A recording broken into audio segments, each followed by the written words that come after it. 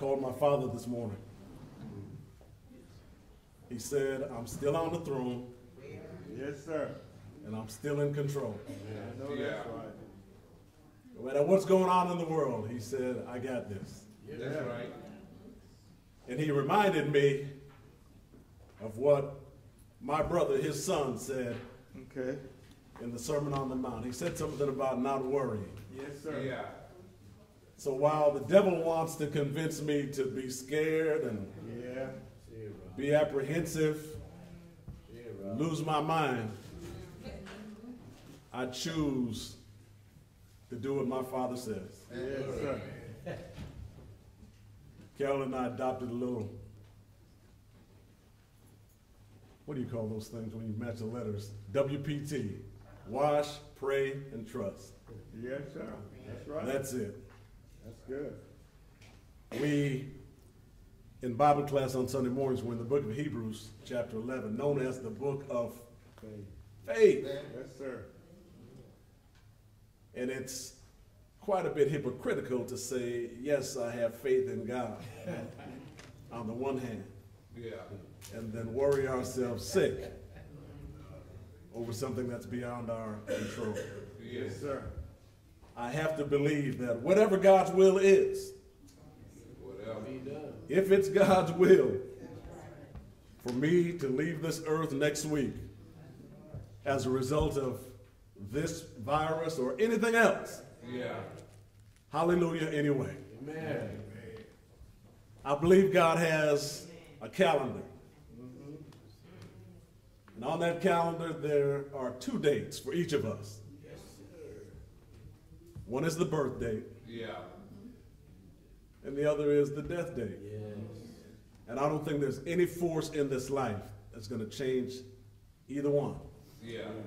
Any force but God. So I rest fully in him. I'm asked a lot of questions about this thing, and I choose not to engage in endless babble about this. Yes, sir. My response is, do what we should be doing all along. Have faith in God. Yes, brother, trust in God. You have no doubt heard the word favor used among church folk. He's got favor. She's got favor. We've got favor. And usually it's said when something good happens to somebody. You move into that new house, oh, you all got favor. It's usually said when something positive in a material way happens to someone. Usually we associate favor with material prosperity. That's what man has to say about favor. But what does the Bible say about favor? I didn't do it, I promise. What does God say about favor? First, let's define favor. The word simply means preferred treatment. It's like the word favor-ite or favorite. We all have a favorite color. We all have a preferred color. We have a favorite food. We have a preferred food. We have a favorite outfit. We have a preferred outfit. We have favorite children. No, we don't. Yes, we do. We ain't supposed to, but we know good and well this one over here don't cause our blood pressure to go up like this one over here. We love them all. I'd be lying if I said didn't have favorites. Remember Joseph, young Joseph. His father had 12 sons. Joseph was daddy's favorite son. That became problematic, but Jacob had a favorite, and his name was Joseph. He made him, you know the story, the coat of many, many colors. There's a woman in the Bible named Salome, her husband Zebedee. She was the mother of James and John. She asked Jesus, she said, hey, Jesus, I want you to do me a favor. I want, of all your disciples, I want you to make my boys your favorites. I want you to cast favor on them. And basically what she said, forget about them other dudes. Jesus, I want you to make mine your favorite. Yeah. Now, we are all God's children, but does God have favorites among his children? Does God have those whom he shows special favor? Does God prefer some of his children over others? I don't believe he does, but I believe he prefers the behavior of some of his children over the behavior of others. I believe he prefers the character of some of his children over others. I believe he prefers the level of devotion in some of his children over others. See, unlike us, you know, we got that one child who, ooh. Well, God is able to love beyond that, to love that. Do you know that God loved Judas as much as he loved Peter or John or James? Yeah. Knowing what he was going to do. But God has that ability to love beyond that. Now, there are things he loved more about Peter's character, James's character, than Judas. God is able to make that distinction. Remember now, there was a woman who washed Jesus' feet. She was at the house of Simon the Pharisee. And when Simon saw the woman washing Jesus' feet, in his mind he said, if Jesus knew who this chick was, because she had a very, very sinful reputation. Yeah. And he's thinking if Jesus knew who this was that was touching him, he wouldn't even have her come near him. Jesus, knowing what he was thinking, said, Simon, since I came into your house, you showed me no love. But this woman, since I came in here, she's been washing my feet with her tears and with her hair. Yeah. Simon, a Pharisee, a leader among God's people, and Jesus rebuked him and considered this woman, this sinful woman, to be more favorable than Simon. Parents love all their children. We have favorites when it comes to certain behavior and certain conduct. The Bible, or you've heard, this individual is blessed and highly favored. Where did that come from? Oh, you are blessed and highly favored. You just heard something. Luke chapter 1, verse 28. The angel appeared to Mary. Greetings. Greetings, you who are highly favored. The Lord is with you and you are blessed. Now, we've managed to take that out of that passage and put that blessed and highly favored on so many people who don't deserve it. Mary deserved it. This was an angel of the Lord who told her she was blessed and highly favored. The angel brought her good news. You will be the mother of our Lord Jesus. Now, that was good news on the one hand, but it was scandalous. It had scandalous implications because she was not a married woman. She was a virgin. And if she starts walking around pregnant, she'd instantly be known as a loose woman. She would be shamed in that society. She'd be an outcast in that society. And knowing that, Mary still said, Lord, not my will, but thine be done. Sometimes God lays a pathway before us that looks undesirable, that looks questionable, that may even be threatening. And we've got to ask ourselves, can we, like Mary, say, God, not my will, but thine? I don't care what they think about me, God. I'm going to do your will, come what may. Now, just because Mary was blessed and highly favored doesn't mean you are blessed and highly favored. Now, I know we throw that around, but just because Mary was does not mean you are. God's special favor doesn't rest on just anybody for any reason. God's special favor rests on special people in order to accomplish God's divine purpose. For example, Abraham, James in his book, chapter 2, he says, was not our father Abraham considered righteous for what he did when he offered his son Isaac on the altar. You see that his faith and his actions were working together, and his faith was made complete by what he did. And the scripture was fulfilled that says, Abraham believed God, and it was credited to him as righteousness. Now watch this. And because of that, God said, that's my friend right there. Amen. God called Abraham friend. Yeah. That's not something that he called everybody. Yeah. Abraham was special and had a special relationship with God. He believed God could do what he promised. Amen. He believed God would do what he promised. And that kind of faith caused Abraham to have favor with God. That's right. Yeah. Wouldn't you like for God to call you friend? Yeah. He distinguished Abraham from everybody. He called nobody else that. Distinguished Abraham from everybody else. What about our brother Joseph?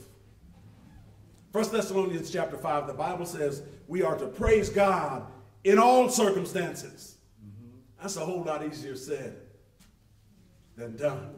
Yeah. Joseph is the prime example of praising God in all circumstances. Joseph praised God in everything. Yeah. He praised God when he was rejected by his own family. He praised God when his brothers put a hit out on him. When they conspired to kill him, Joseph praised God anyway. Joseph praised God when he was accused of a crime he did not commit. Joseph praised God when he was thrown in prison for a crime he did not commit. Joseph was special and had a special relationship with God because he praised God in good times. Yeah. And in bad times as well. It's easy to praise God when things are going good. Yeah. There shall be showers of blessing. It's easy to praise God when we're standing in that new house. Woo! God sure is good. We got God's favor. Yeah. It's easy to praise God when we lean up against that new car. Yeah. Ooh. But when we got that car with smoke blowing out the engine, the hood is up, it's 100 degrees in the summer, we're sweating, it's easy to forget to praise God under those circumstances. Matter of fact, where is God? Yeah. Why is it that I'm going through all this? The writer said, praise God in all circumstances, in bad as well as in good. That kind of praise caused Joseph to gain God's favor. Yes, sir. What about Moses? God said through the prophet Isaiah, these are the people that I look on with favor. Those who are humble, those who are contrite in spirit, and those who tremble at my word. God loves humility. Remember, it was humility that caused Jesus to leave heaven and come to earth to die for you and your sins, for you and your sins, for me and my sins. It was humility that caused Jesus to leave the glory of heaven to come to this sin-filled earth. And that would have been enough by itself. But to take the blame for your sin, to take the blame for my sin, it was humility that caused Jesus to do it. That's why God said, these are the folk I like, those who are filled with humility. Now, Numbers chapter 12. The Bible says that Moses was a very humble man. Numbers chapter 12 and verse 3. He was more humble than anyone on the face of the earth. Does God have favorites? Yeah, he does. More humble than anyone on the face of the earth. And humility is one of those things that Satan uses to separate God's people from him. Because pride is something that we all have. We just got to make sure we keep it in check. Yeah. Like that pit bull I got out back. Got to keep him in check. All of us. And Satan knows that we have it. That's what caused Grandma Eve to do what she did. Yeah. And break off a little piece for Grandfather Adam. And everybody that sinned after that has that same problem as Adam and Eve with pride. That's why God loves humility. Yeah. You know who today have some of the biggest problems with humility? Jesus. You're looking at it. Preachers. Leaders of God's people. Watch it, y'all. Exodus chapter 33, verse 17. God told Moses, you have found favor in my sight. And he said, I have known you by name. Wouldn't you like for God to talk to you that way? God, I know Moses by name. Does God know all of our names? Yeah, he does. Yeah. But he makes a big deal of knowing Moses by name because of his humility. Numbers chapter 12, Miriam and Aaron. They got it in their heads that they wanted to argue with Moses. And so here they are, arguing with Moses. And God says, whoa, whoa, whoa, whoa, whoa, whoa, whoa. Yeah. Wait a second. You ever in court and the defense and the prosecution get to arguing with each other and the judge does this? Whoa, whoa, whoa, whoa, whoa. Order in the court. That's what God did when Miriam and Aaron were going after Moses. God said, hold on, hold on. Let me explain to you too who you're talking to. Yeah. You ain't just talking to anybody. You're talking to Moses. He's my man. That's the kind of favor that Moses had with God. God had to put them in check. So much so that Moses even said, God, please lighten up on them. Go easy on them, God. That's because Moses had favor with God. Wouldn't you like for God to say about you that you are more humble than anybody on the earth? Yeah. You know, when we pray and ask God for blessings that usually have dollar signs through it, that's the kind of blessings I want. God, well, we should not be. This is the kind of blessing that we should be asking for. Yeah. Asking God to give us the spirit of Jesus, the spirit of humility, the spirit that would help us get to heaven. What about David? Acts chapter 13 and verse 22. David, a man after God's own heart. David said he's a man who will do my will. Somebody says, well, didn't David have some sin in his life? Yeah, he did. Just like the person you look at in the mirror every day. Yeah. No different. But his heart was like the heart of God. Yeah. How can his heart be like the heart of God if he's got sin in it? The same way you can. Teach. You love God, don't you? I know you do. You wouldn't be here if you didn't. Yeah. And yet you sin against him over and over and over again. Just like I do. See how God works with those who are sinful, just like David? Easy to look at David. Liar, deceiver, hypocrite, adulterer, murderer. You mean this dude is a man after God's own heart? The person we look at in the mirror every day, just as guilty as David. Yeah. And yet, God's favor was on him because his heart was like the heart of God. Yeah. Isn't it good that God doesn't count our sins against us? Yeah. Psalms chapter 103, he removes our sins from us as far as the east is from the west.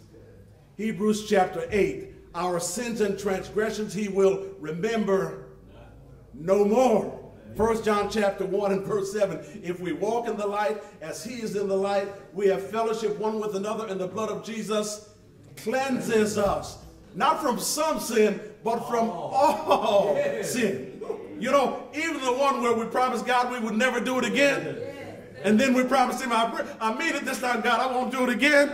And then we say, no, God, I really, really, really mean it this. You know, we just need to stop saying that. And accept the fact that as we walk in the light, the blood of Jesus cleanses us from our sins. 1 John chapter 2, he said, I write these things down so that you will not sin. Don't want you to sin. But if you do,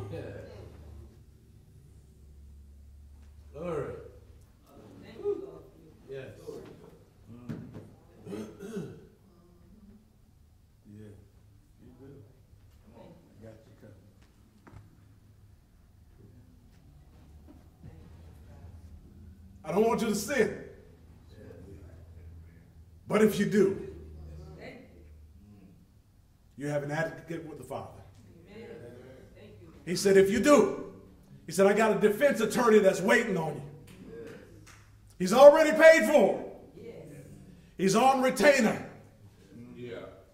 So that if you do sin, for me, he might as well have wrote, when you do sin, because I'm trifling like that. He's got a defense attorney waiting to argue your case before the judge. And you know the defense attorney and the judge, they related. They're father and son. Isn't that kind of, would you like to go to court where your defense attorney is the son of the judge? That's what we've got. That's favor, isn't it? Yeah. Glory. Psalms chapter 32, verse 2. Blessed is the one whose sin the Lord does not count against them. Just think about your sin. Blessed is the one. God don't count it against you. Now, does that mean, oh, God ain't counted, let me go out and get my sin on? No. God forbid. That's right. But if we are walking in the light, we're walking in God's favor. And he does not count our sin against us. So how do we gain God's favor? To gain God's favor, we must be favor-able. We must be favorable. That means we must live our lives in a manner that pleases God. Yeah. God said, these are the ones I look on with favor. Those who are humble, those who are contrite in spirit, and those who tremble at my word. Yeah. God loves humility.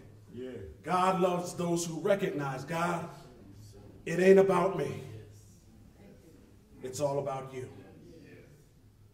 Not my will, God, but yours be done. Those who are contrite in spirit, those who have remorse for their sin, so much so that we hate sin, so much so that we cannot be comfortable with sin. Those are the ones God loves. And those are the ones who receive God's favor. Then he said those who tremble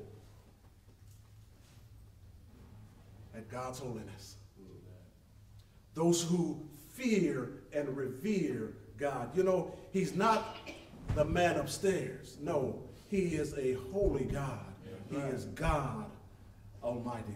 Yes. But God's favor doesn't always look the way we think. Remember, man tends to associate God's favor with material things. Some desire God's favor in the same way we ask a friend to do us a favor. That's what Salome had in mind when she said, I want you to make my sons your favorite. But there's a difference between, hey, do me a favor, and God, I want your favor. God's favor is having his providential care. That's my new word for the week. Providence. Okay. God's providential care. For those who are visitors, when I learn a new word, I got to share it with the church so I can look impressive. God's providential care means God's presence and God's provision, which enable us to accomplish his divine purpose for our lives. Yes. That's what that big word means. It means God helping us to do what he wants us to do. Yeah. Now, contrary to popular belief, God's favor is not intended for our comfort. It's a nice thought, but it's not a biblical thought. God's favor is not intended for our comfort. Remember Joseph, when he was locked up in prison, when he had God's favor, God didn't release him from prison right then.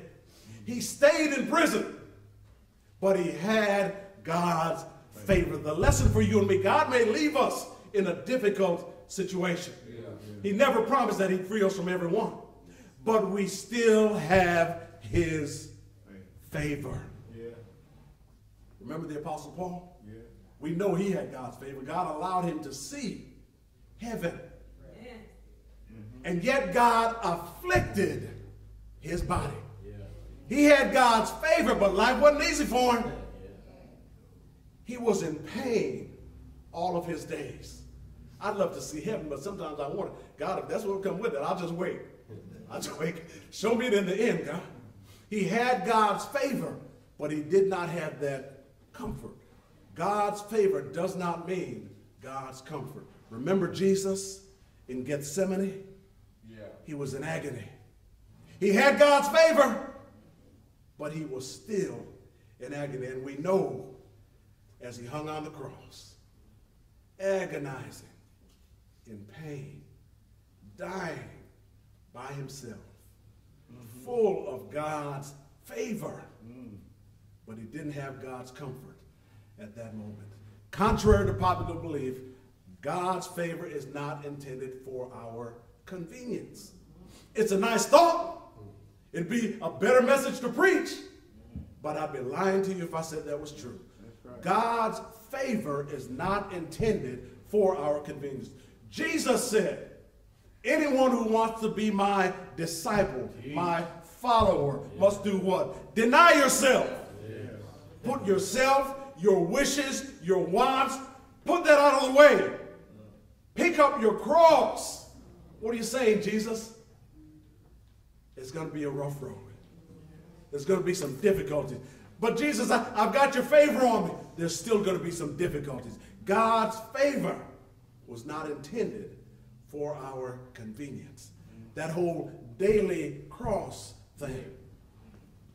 That's what Jesus said we got to go through. Yeah. One songwriter said, I must needs go home by the way of the cross. There's no other way but this. And then, contrary to popular belief, God's favor is not intended for our compensation. Now, we're big on that one. Yeah. Compensate. We're big on that compensation. Whether it be from an insurance check or whatever it is. Woo! God sure showed you favor. Ain't got nothing to do with God's favor. We like to think that. Wait for that settlement check. Woo! God's favor show on you. How can I be down? How can I get some of that? We like for God to make it rain. We complain about this rain, but we want God to make it rain. Now, y'all should know what that means. Somebody showed me that on the way to church this morning. God's favor was not intended for our compensation. Jesus said, Paul said, our lives should not be focused on money, material things, the things of this world. God's favor was intended to supply us, to strengthen us, to sustain us, so that we may carry out his divine purposes for our lives. Yes. Next time you hear somebody talking about God's favor, remember this. A lot of good things happen to us in this life. Don't mean we have God's favor. God's favor is about that which is spiritual, not that which is material. If this morning you desire the prayers of the church for God's favor, not for your physical well-being as much as your spiritual well-being, if that's your desire, please make a note while we stand.